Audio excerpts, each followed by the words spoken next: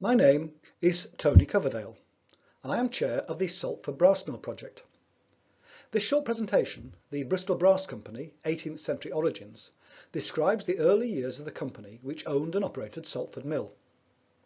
It is the first of 4 presentations on the brass industry and addresses the origins of the brass company, the drivers for its formation, the markets it sought to supply, the methods of brass production, the sources of raw materials, and the people who worked in the industry.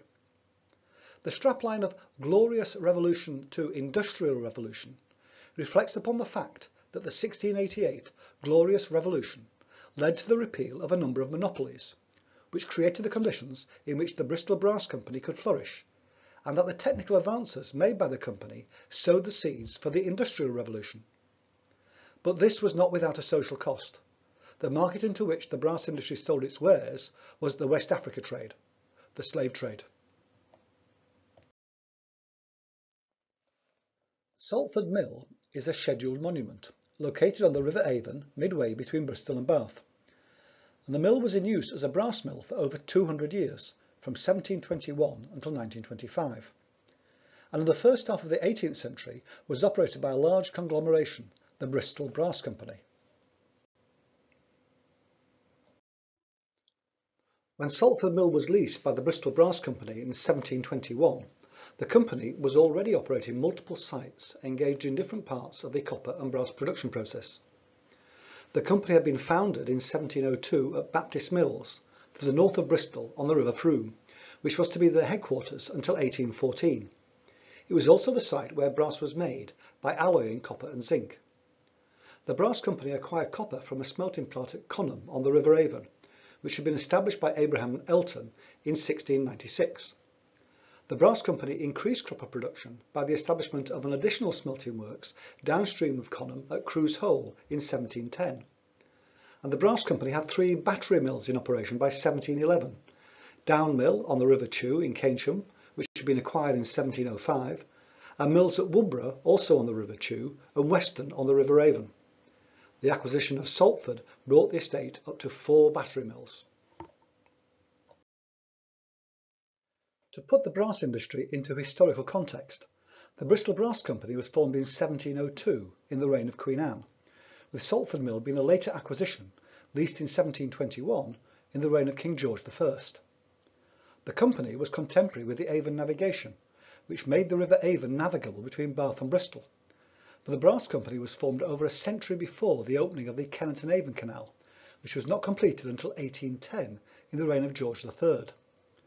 And Salford Mill had been in use as a brass mill for over 115 years when the Great Western Railway acquired land from the company, and the railway was laid a few yards west of the mill in the reign of William IV.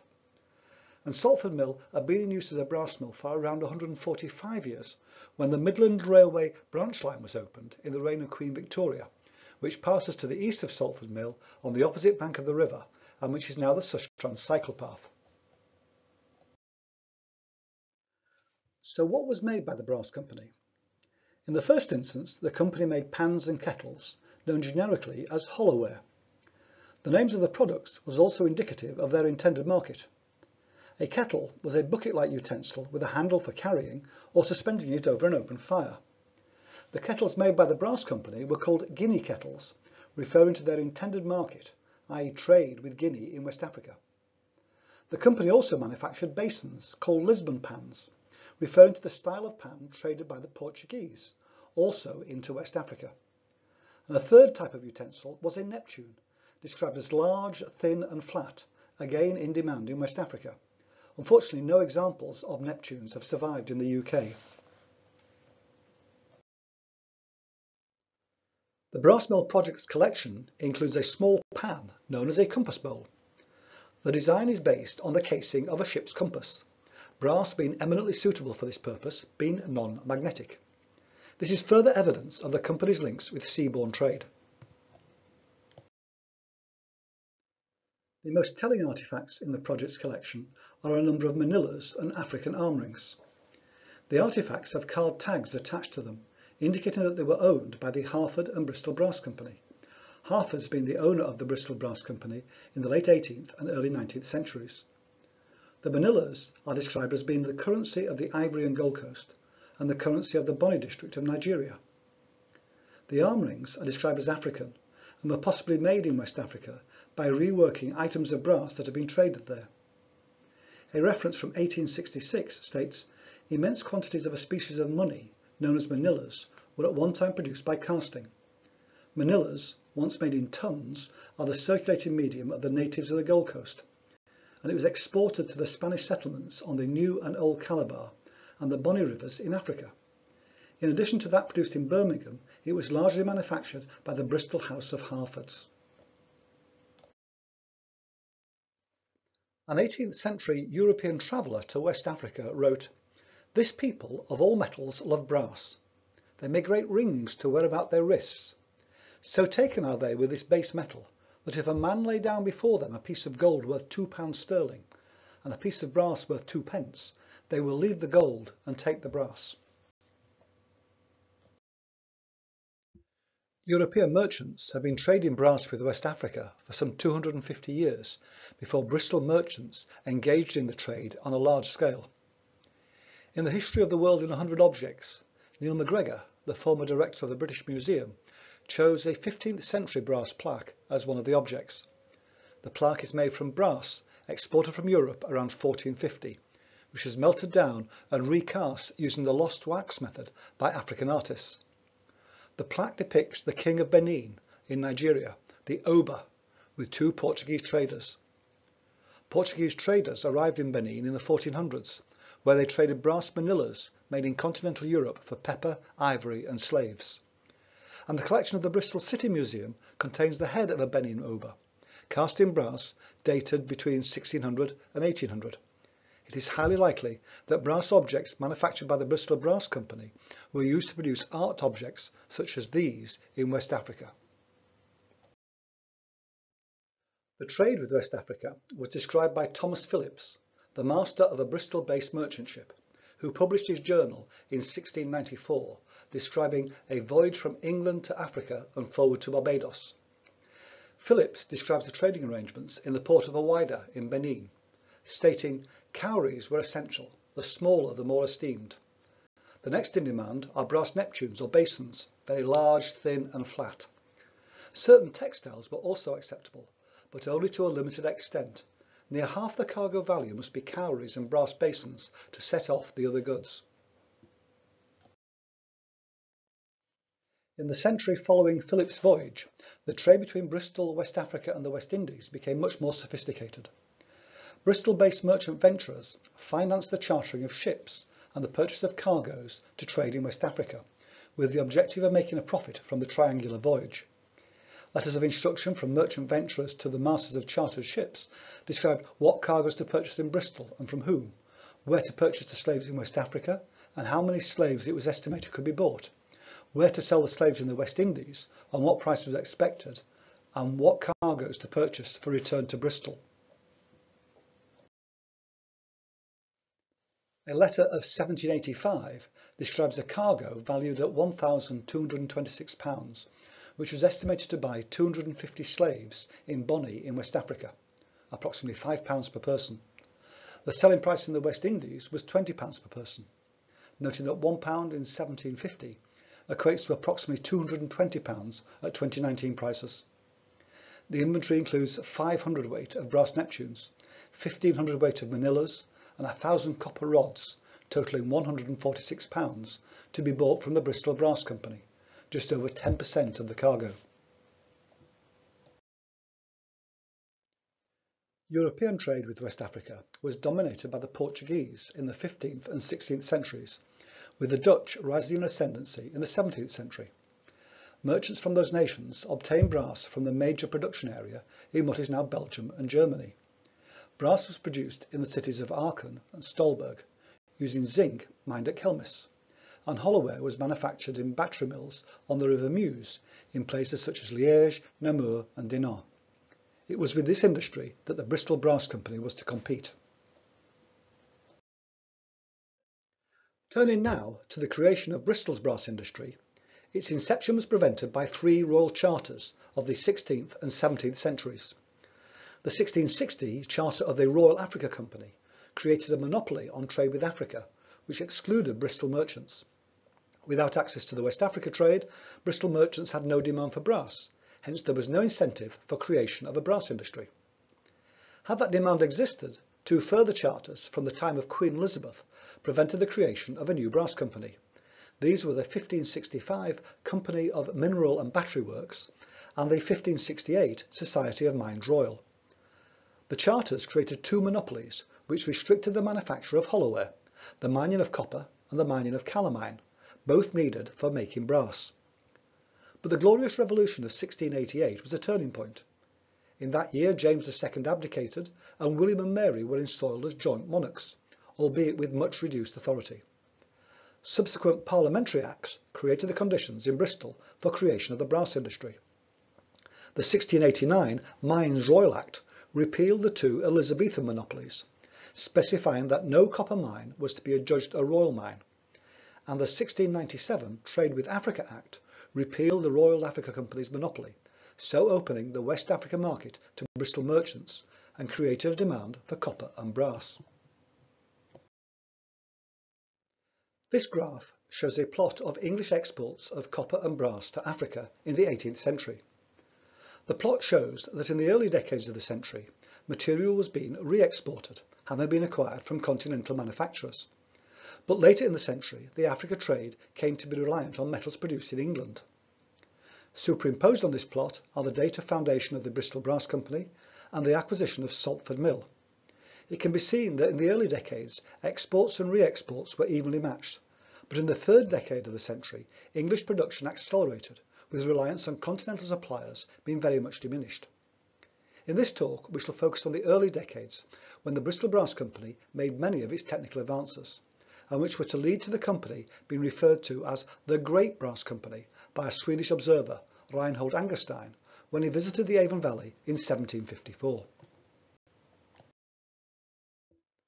The creation of a Bristol-based brass industry required not only a market for the brass, but also investment in the plant and skills to perfect production.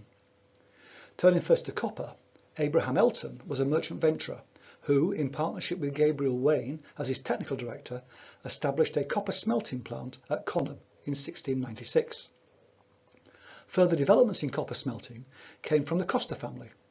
In 1685, Arthur Coster had established a lead smelter at Rownham on the River Avon, using a new type of furnace fired with coal.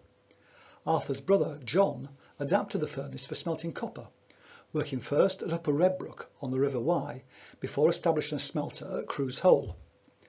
Investment to create the brass company came from a group of Quakers: Edward Lloyd, Benjamin Cool, Arthur Thomas and John Andrews, with Abraham Darby as their technical director, responsible for the company's early development. In parallel with developments in brass production, Darby also formulated ideas for working with iron, and left the brass company in 1708 to establish the ironworks at Coalbrookdale. He was succeeded in the brass company by a fellow Quaker, Nehemiah Champion. Champion was an agent for the sale of iron to Bristol merchant venturers, and continued to be a major purchaser of Darby's iron output. As technical director of the brass company, however, Champion went on to introduce a number of patented innovations in the following decades. Turning now to the manufacture of brass. Brass is an alloy of copper and zinc, and the production process is complex, involving a range of activities and skills, as this diagram shows. So taking the process step by step, the first step is to obtain metallic copper. Copper ore was obtained from Cornwall and Devon. Tin miners have been sinking deeper mines in search of richer lodes and increasingly encountered copper ore. They were aware of what the ore was, but were unable to process it, as the smelting of copper demands a large amount of fuel which was not readily available. It takes at least 4 tons of coal to process 1 ton of ore. The ore was therefore discarded as useless waste known as podder. The Bristol smelters had access to Kingswood coal and so bought the available podder at low prices for transport to Bristol for smelting, it being more cost effective to take the ore to the fuel. In 1724, the Swedish traveller Henrik Kalmeter visited the West Country and recorded in his journal the industrial processes he observed. Each of the mines indicated by a red dot was a mine observed by Calmeter to be financed by Bristol investors. The predominant copper ore was chalcopyrite or copper pyrites, which is a compound of copper, iron and sulphur. Only about 2% of what is mined is copper, and it is the extraction process which demands heat and hence fuel. The extraction process is complex, but in essence it involves concentration to mechanically separate the ore from the surrounding material known as gangue, roasting to drive off sulphur and also arsenic present alongside the chalcopyrite, smelting by adding a flux which preferentially binds to the iron to separate the iron from the copper, which involves melting of the charge at around 1500 degrees centigrade, hence the need for large quantities of fuel, oxidation to remove the remaining iron and sulphur, and finally reduction to remove the oxygen. Concentration was carried out near to the mining site to avoid the wasted cost of transporting gangue.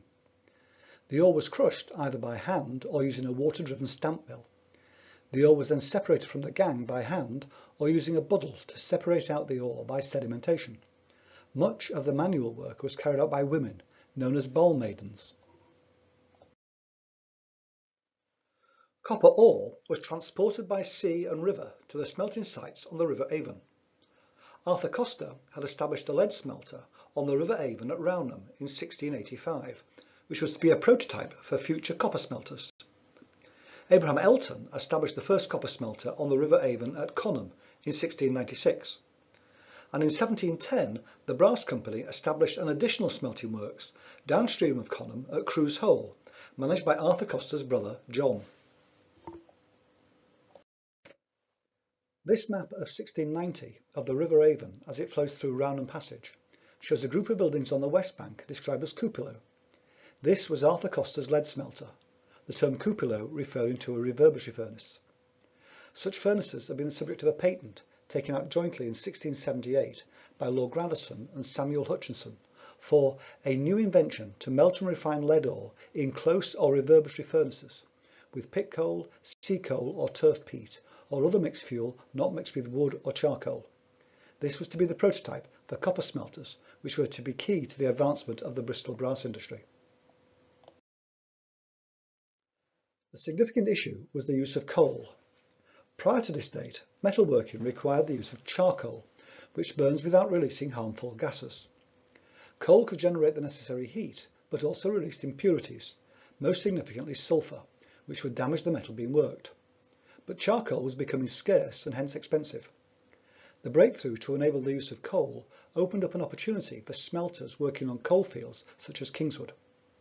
The drawing on the left is of a reverberatory furnace observed by Schluter, a German traveller and diarist, in the Avon Valley in 1738.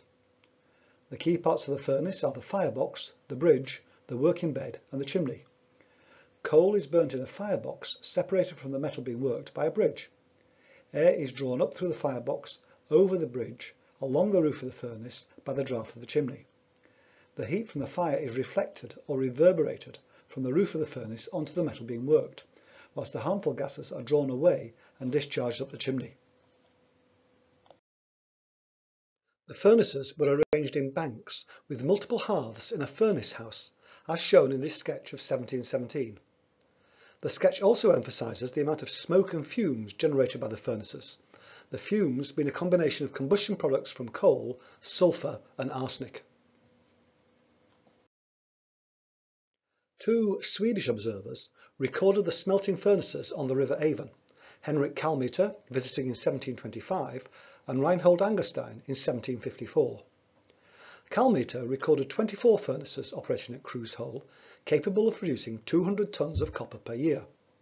29 years later, Angerstein observed that the number of furnaces at Crew's Hole had risen to 49, with an additional 17 at Conham, making 66 in all. This sketch is from Angerstein's diary and shows the bank of closely packed furnaces at Crew's Hole. Benjamin Don's map of 5 miles around Bristol, published in 1769, also records the copper smelting plant at Crew's Hole, with the location of the cupolas being annotated. The map also shows Baptist Mills, which was the headquarters of the Brass Company, and a number of the pumping engines associated with coal mines. Two mines of particular note are in Hannam and are in close proximity to the smelting works.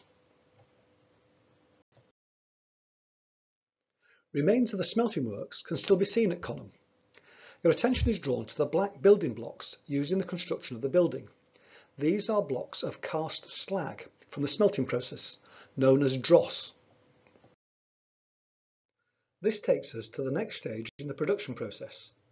Large quantities of waste known as slag or dross were produced, being a compound of iron and the silica flux. The volume of dross produced is exemplified by these 20th century photographs of a street in Swansea, adjacent to a spoil heap of copper smelting dross. Swansea was to supersede Bristol in the 19th century as the centre for copper smelting because of its superior coal, and was to become the world leader in copper smelting, being known as Copperopolis. The 1936 photograph shows how the spoil heap was encroaching workers' housing. By 1963, some attempt of reclamation had been made, but the mountainous heap still dominated the landscape. In Bristol, the corporation were concerned that the mountain heaps of dross at Cruise Hole and Conham were going to accumulate in the river and hinder navigation. The brass company were therefore directed to remove the dross from their site. The company's solution was to cast the molten dross into blocks as it was tapped from the furnaces and sell the blocks as a durable building material. Black Castle at Brislington is a spectacular example of such use. The castle was built in 1755 for William Reeve, the manager of the Cruise Hole Copper Works. Reeve lived in the mansion at Arnos Vale, and Black Castle was a folly in the grounds of his mansion, which contained pleasure rooms and offices. More importantly, the castle showcased the use of copper slag for stylish building. A popular use of the slag was for the capping of walls, a number of examples of which can be seen in the Avon Valley. Three examples are shown here at Blaise Castle in Bristol, Compton Dando on the River Chew, and Kelston Park on the outskirts of Bath. Kelston Park is bounded by a slag-capped wall 1.2 kilometres long, where it borders the Upper Bristol Road, the park having been landscaped by Capability Brown in 1767. Having produced copper, it was next necessary to obtain zinc in order to alloy with the copper to produce brass. A predominant zinc ore is zinc carbonate, known locally as calamine. Calamine had been discovered on the Mendip Hills in the late 1500s, with outcrops being worked near Whirl. Richer outcrops were later discovered higher on the Mendip, around Shipham and Roborough, and these two villages were to become the centre of calamine mining, supplying the Bristol brass industry throughout the 18th century. By the 1850s, the mining of calamine on the Mendip had ceased, but evidence can still be seen of the spoil heaps and the numerous mine shafts, the landscape so created being known as Gruffy Ground. Some initial processing was carried out on the Mendip, with the ore being separated from the waste in a similar manner to the separation of copper ore from the gangue. A number of reverberatory furnaces were also erected near the mines, which were used to convert the zinc carbonate to zinc oxide as a precursor to alloying with copper. The remains of one of these furnaces still stands on private land in Shipham. Having smelted copper and obtained zinc in the form of calamine, the next stage was to alloy the metals to produce brass. But the alloying process is complex, which, despite a number of initiatives going back to the time of Queen Elizabeth I, had not been perfected in England. The centre of excellence for brass manufacture on the continent was the city of Aachen in Germany, close to the modern-day borders of Belgium and the Netherlands. Abraham Darby was tasked by the Bristol Brass Company to travel to the region and observe the methods employed. The results of his travels are best described by Hannah Rose, the daughter of Darby's chief technician, who states in an account of the lives of our ancestors that Abraham Darby and some more friends in Bristol hired the Dutchman and first set up the brass works at Baptist Mills. Darby not only observed the brass working methods, but also persuaded a number of skilled workers to emigrate and work in the fledgling British brass industry. Many of the workers were Calvinists and hence marginalised in the Catholic-dominated continental guilds. Darby was therefore able to offer not only employment, but also religious freedom. The family names of those early workers are found in clusters around the brass mill sites, and names such as Ollis, Frankham and Frey remain common in the region today. William Ollis, shown in the photograph, was employed at Keynsham brass mills in the late 19th and early 20th centuries and was a 9th generation brass worker. The brass company established its headquarters at Baptist Mills on the River Frome, north of Bristol. This is a modern reconstruction of what Baptist Mills would have looked like in the mid-1700s. A key point to note are the large number of chimneys, which served the furnaces in which the copper and zinc was alloyed to make brass by a process known as cementation. A contemporary description of the brass making process was recorded by Colonel Gallon, a French military engineer who published an account of his observations of brass melting at Namur on the River Meuse in 1749. Gallon described in detail the process for making brass using the cementation process. This image from his book shows 3 cementation furnaces, the raw materials awaiting processing, 2 workers carrying a crucible of molten brass to the casting moulds, and 3 moulds for casting sheets of brass.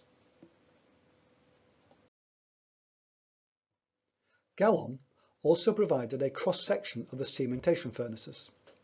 Superimposed on his drawing are a photograph of a reconstructed furnace at the museum at Dinard on the River Meuse, and also a diagram showing the workings of the furnace.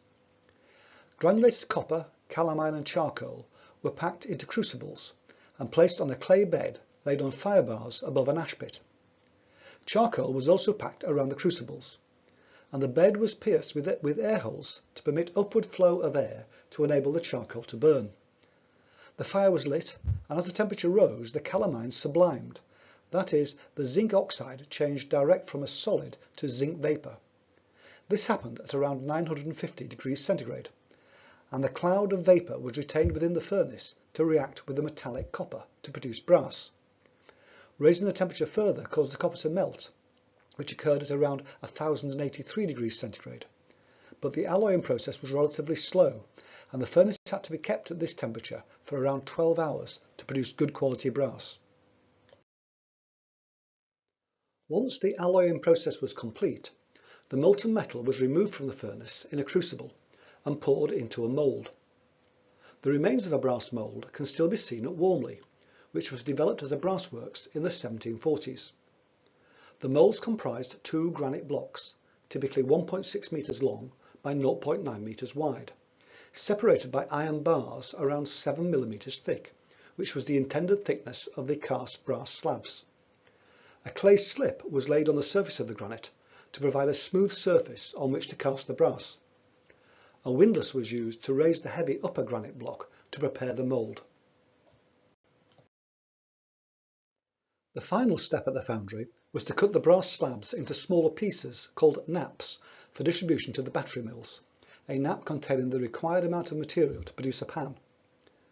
And the slabs were cut using large shears operated by a number of men pushing against a long lever.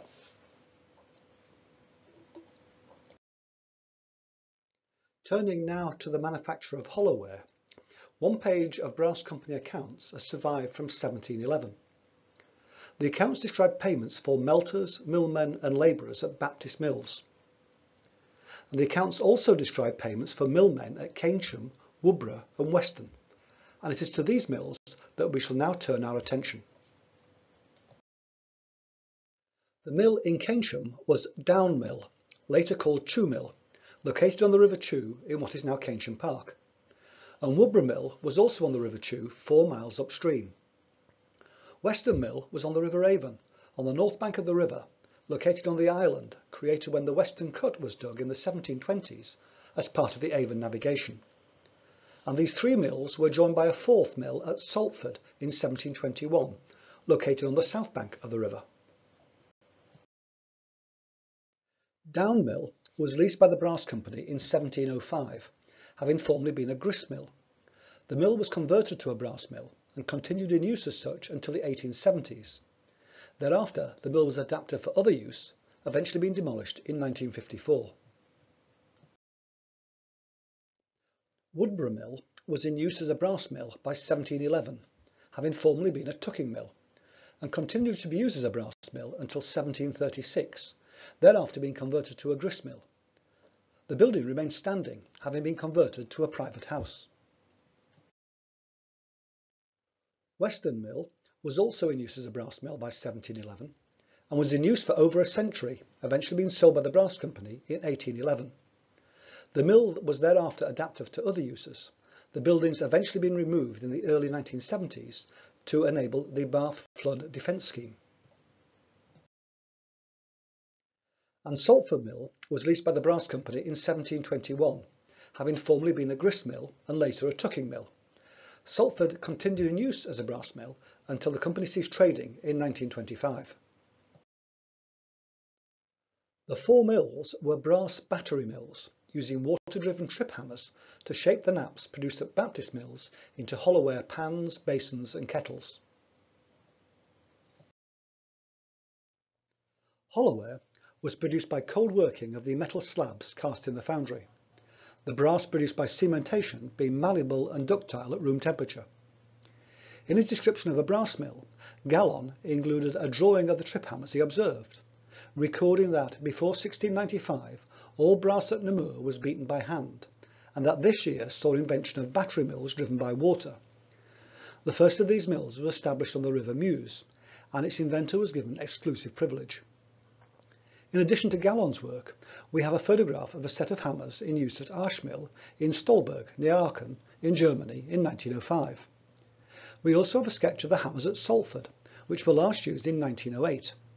The drawing was produced from a description given by Tom Shellard in the late 1960s. Tom was the son of the foreman of the mill and had worked there as a boy before the First World War. The hammers are clearly all of similar construction. When Abraham Darby introduced water-driven trip hammers and the skills to use them into the Avon Valley around 1705, the technology was therefore cutting edge. This design of hammer continued in use virtually unchanged for over 200 years.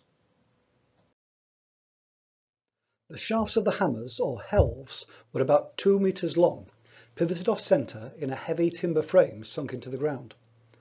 The hammers were lifted by a series of cams mounted on a rotating shaft driven by a water wheel. The heel of the helve was driven into a toe plate, which bounced off the toe plate as the cam moved on, causing the hammer to be driven into the anvil. We have one hammer head found in the mill, which is about 40 centimetres long and weighs 10 kilograms. And this was one of 450 different hammer heads recorded in an inventory of the mill taken in 1859.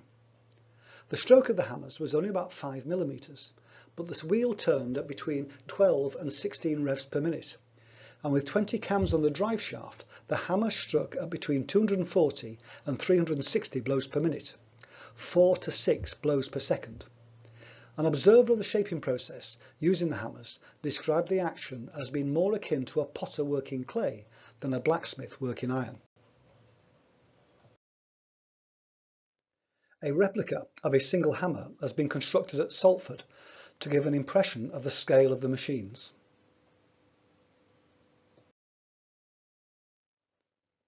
Salford Mill is a scheduled monument and Grade II style listed building, Historic England stating that the site is most impressively complete and an unusual survivor of the Bristol brass industry. The remains are unique in England and probably in Europe.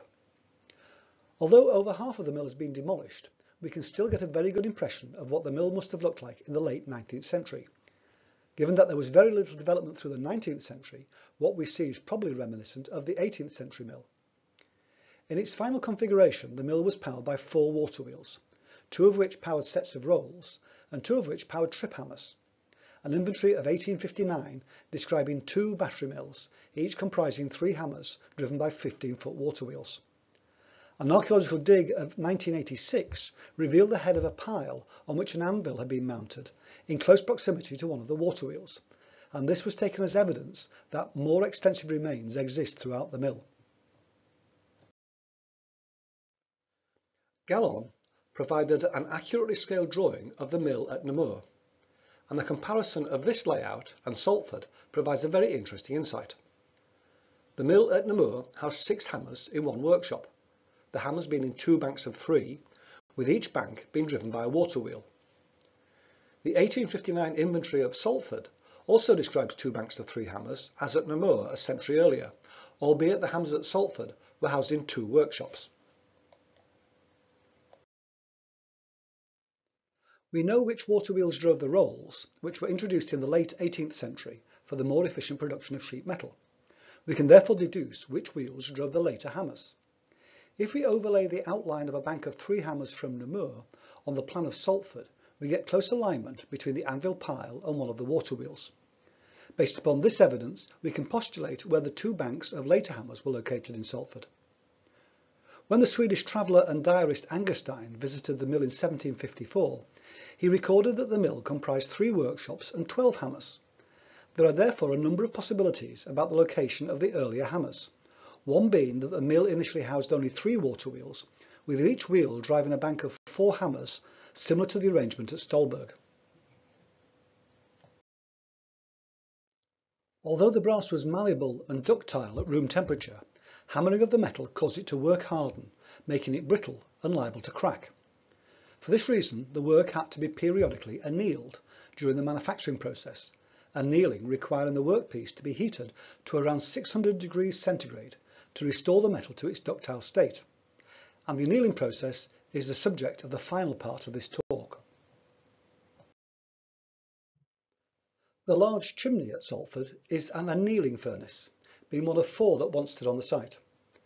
The annealing furnace is a muffle furnace comprising the chimney, within which is a firebox in which the fuel, coal, was burnt, and within which is a muffle, a sealed compartment into which the workpieces were placed to subject them to heat whilst protecting them from the harmful gases such as sulphur released from burning the coal. Furnaces such as this were an important innovation developed by the Brass Company and subjected to various patents. Annealing had traditionally been carried out on an open charcoal hearth, the charcoal providing the required heat without the release of sulphur. Angerstein recorded seeing such a furnace at Keynsham, making particular note that most of the annealing furnaces were fired with wood, but certain furnaces were fired with pit coal, placed in 2 narrow fireplaces either side of the hearth, a muffle furnace. Angerstein also showed the use of a turntable to speed up the loading and unloading process, so that the furnace door was open for as short a time as possible. Here we can see inside the annealing furnace within Salford Mill. The points to observe are the chimney, the firebox, the muffle, the door frame and partially built firebrick door, and on the left of the furnace a small auxiliary oven, more of which in a moment. The door is suspended from a counterbalance beam, pivoted in a frame mounted on a roof joist. The counterbalance beam enabled the heavy firebrick door to be quickly opened and closed by one man, with the furnace at operating temperature. In front of the furnace was a turntable. The original had disappeared, but a replica has been made to explain its operation. It would have been essential to have the door of the furnace open for as short a time as possible to keep the furnace up to temperature. The workpieces were therefore stacked on wheeled trolleys, which could be quickly transferred between the furnace and the turntable. At the end of an annealing cycle, the completed charge will be withdrawn, the turntable spun, and the next waiting charge quickly loaded. At the side of the main furnace is a small auxiliary oven. This we believe was used to monitor the conditions within the furnace without having to open the main furnace door. We know that Josiah Wedgwood was experimenting with the development of a pyrometer to measure the temperature of his pottery kilns, using the properties of porcelain which contracted when fired. Measurement of the contraction, he postulated, would be a measure of the temperature within the kiln. It is believed that the brass workers used a clay or sample piece of metal whose characteristics would change over the annealing cycle. This would be placed in the auxiliary oven, which backed onto the main furnace, and could be monitored without disturbing the main charge. I hope that you found this talk informative. If you wish to know more about Salford Brass Mill, or the Bristol-based brass industry in general, please visit our website at www.brassmill.com. The Salford Brass Mill project is a registered charity, and the mill is maintained by a small group of volunteers, who also open the mill to visitors, provide interpretive displays in the mill, and deliver talks on the mill and the history of the brass industry in general to local interest groups. Please visit our website to find details of other talks in the series and background papers describing the industry and the process involved in more detail. Thank you for your time.